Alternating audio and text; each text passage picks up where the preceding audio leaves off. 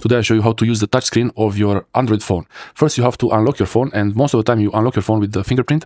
Most of the time you will unlock your Android phone with the fingerprint, either on the screen here or on the side of the phone. My phone is the Sony Xperia 1 Mark V, and it has the power button and the fingerprint sensor in one place. Older Android phones used to have the fingerprint sensor on the back of the phone, but that's not so common anymore. And once you unlock your phone, in case you don't use the fingerprint, you can see the lock screen and you can swipe up, then you can enter your passcode and then press next. In my case here, it's a wrong passcode, so it's not going to work.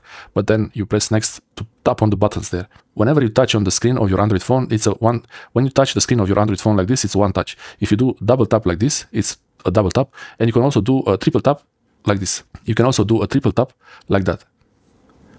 Like this. So I do a one press, and here I don't need to do a double tap, but if you're editing text, it really helps a lot to do double tap or triple tap.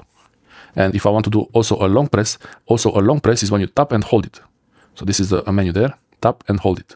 Or you can tap, hold it, and then drag it to move around. So now I'm moving an up icon from one place to another. This is the really easy way to move apps around. And also you can move apps around in the